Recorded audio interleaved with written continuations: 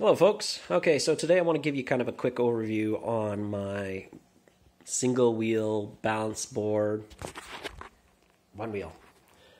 Unfortunately, this is kind of look a lot like a crappy cell phone video, and there's a really good reason for that. It is. But aside from that, it's kind of what I got at the moment, so we're going to deal with it. So I'm down here on the ground, and the first thing I'm going to do is kind of give you an overview. This is running the 48 volt 800 watt version of this motor. Thank you to the seller on AliExpress. I will definitely post up that information online. The piece of plywood was a donation from a friend who just kind of had it sitting outside of the shop. Thank you.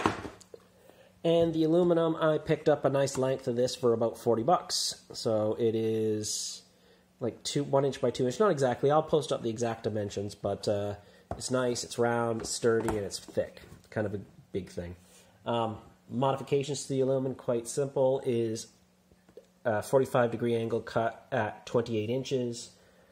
And on the other side, one big hole in the side to fit a socket, and a small kind of slotted hole for the motor to sit in, and then for the axle to sit in. Make sure you do slot this hole. You don't want that axle spinning on you. The bolts do crank in. The threads are pretty good, so that's that. It is a heavy setup, but she handles it just fine. I am running a 12S 2P Samsung 18650 25R battery pack, so that's 24 Samsung 18650 25Rs for a maximum discharge of 40 amps, right? Now, I'm going to give you this little bit of word of advice. The BMS I used here is awesome. It has both charge and discharge. Don't use the discharge. Just connect a second set of battery leads directly to the power and run that to the board. If you are cruising on down the road at a decent speed and for some reason you do draw lower than what the BMS allows for, it isn't going to give you the nice little slowdown warning that the VESC does. It's going to drop you hard, so you don't want to do that. All these parts I designed and 3D printed, including these end caps. I will put up the STLs for that so that you guys can make them. Very easy. This one just slips in, and you stick a bolt in the end. This one houses the switch for the sparkless switch and the power jack. So I do have another cover that's going to go up over the BMS from the battery pack and down. Now originally I was leaving this exposed because I was worried about heat on the discharge cycle. Not an issue, so I can cover that up. And I'm only charging it at 3 amps, so the 3 amp charger I have charges this thing from empty to full in about 2 hours to 2.5 hours max. I am never going to charge this thing any faster than that. I have no need to. I think I rode this thing around for probably about an hour and a half today. Covered probably about 15 kilometers, and I hadn't killed the battery.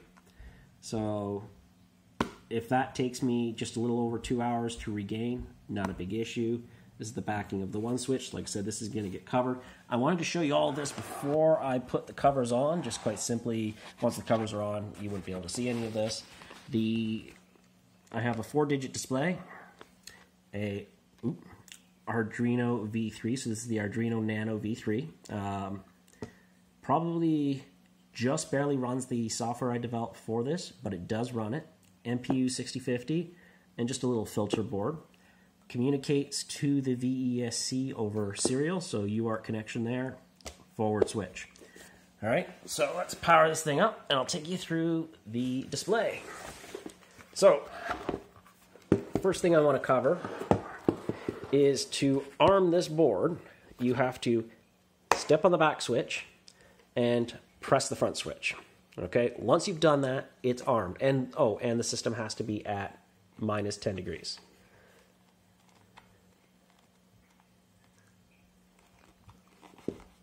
So,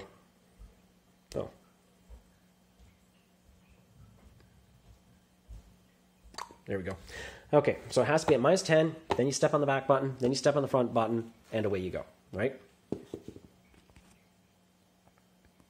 Sorry about that. Okay, so let's take you into the settings menu. So to arm, step on the back, step on the front. If you are not armed, so you're not stepping on the back, you're going to want to hold down the front button for about 5 seconds. So, need some elevator music. All right, so once you release that, you'll be inside the settings menu. And the first one it'll take you to is settings 1. There are 8 settings, and each setting is preluded by the 1000th digit. So I'll tell you about setting 8. Setting 8 is factory reset. If you go to setting 8, hold down this button for 5 seconds. It will reset everything on the board back to 0. Since I've got this thing nicely tuned, that would suck. So I'm not going to do that. We'll take you back around. Okay, so the first setting is the way setting. So essentially what you will be doing is you can have one way or two way. Pretty self-explanatory. One way allows you to go only in the front direction, forward direction. Once you have come to a complete stop and the wheel reaches a 0 RPM, the board will relax onto the ground. Makes things very easy for dismounting. So you basically hop on, go. When you get to where you need to go, come to a stop, board will relax, fall to the ground. Second setting is your max power setting. I set mine at 95 just simply because the VESC has a max duty cycle of 95.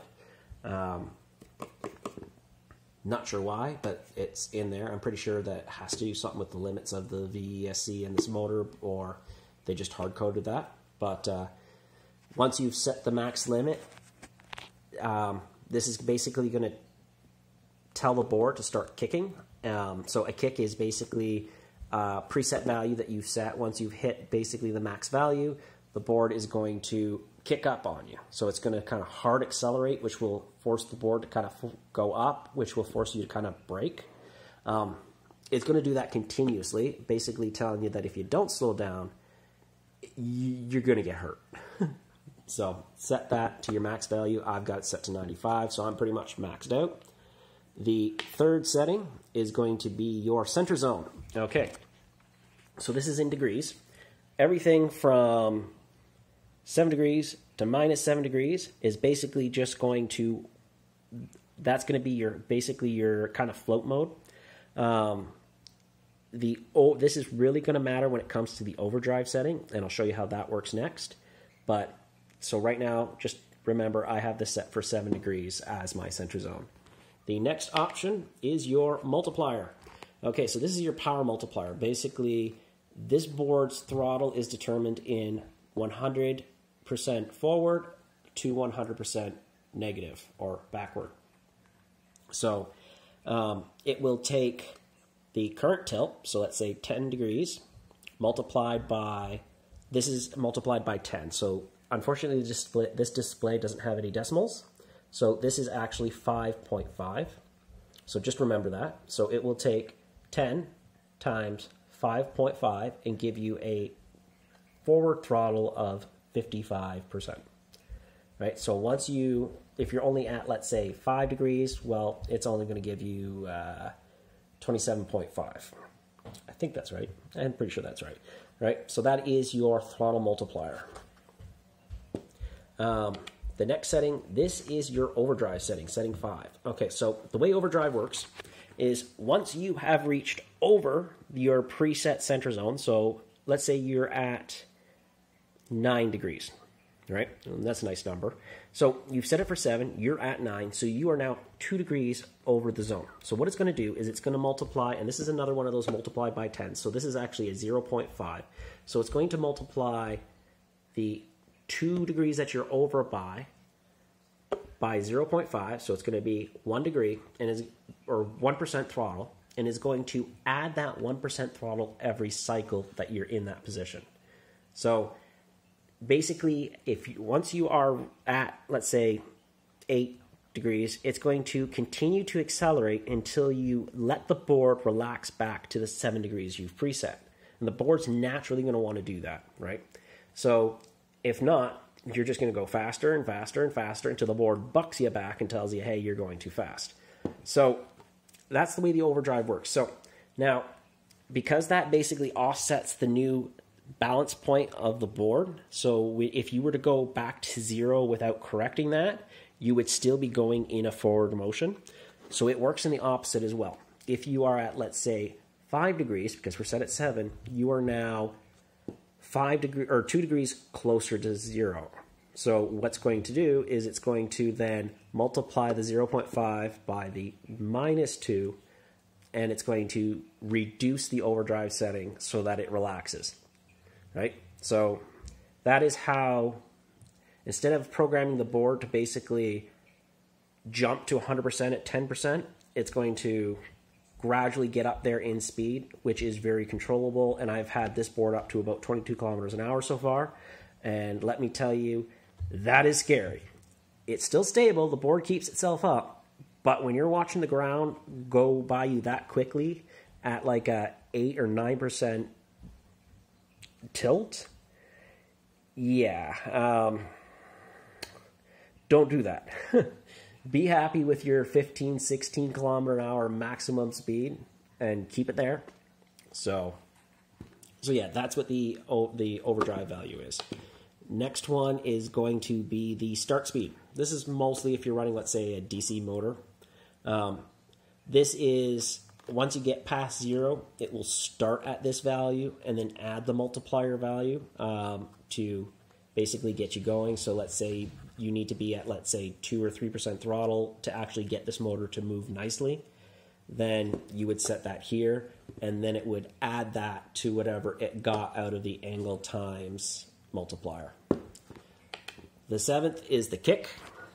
So what it's going to do is basically once you reach the max set power, it is going to kick 5% throttle at the board. And that will cause the board to kind of lunge forward on the wheel, which will pull the board back, right?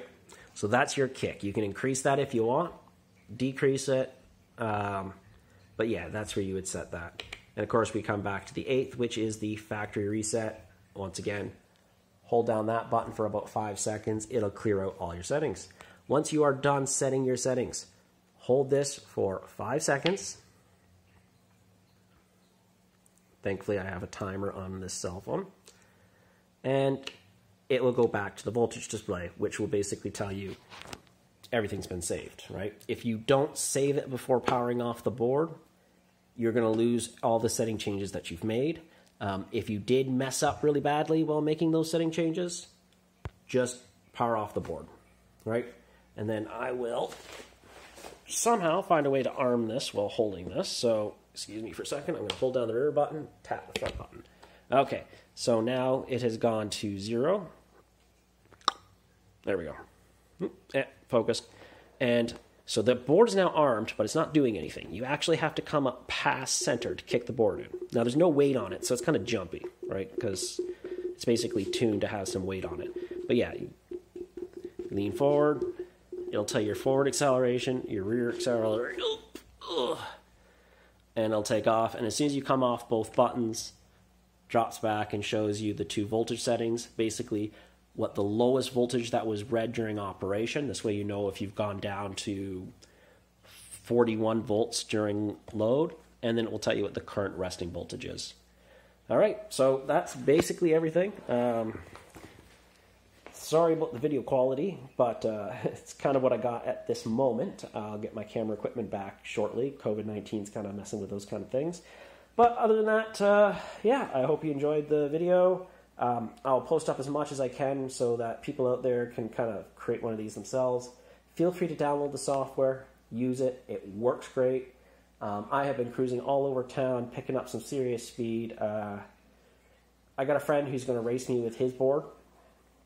It's probably not going to go very well. I'm going to be wearing my full motorcycle gear, helmet, body armor, gloves, but we'll see.